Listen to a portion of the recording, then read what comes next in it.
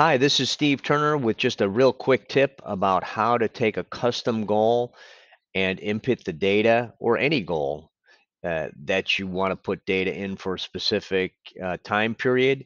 So in this case, I have a new LinkedIn connections for the week, and I'm going to set myself a goal of 5.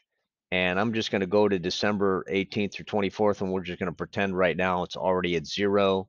And I'm going to change that from 0 to 15, let's say. So I double left click is the key. Left click always selects. It selects, in this case, that column. I'm going to put in 1.5. That's my total for the week. And then I simply press the enter key and it locks in that goal amount for me that quickly. And then you can see it'll update your total as well. So custom goal input or any input on a goal column where you're putting in the total number, you just double left click. That gets you into the edit mode and you can put in the exact number there.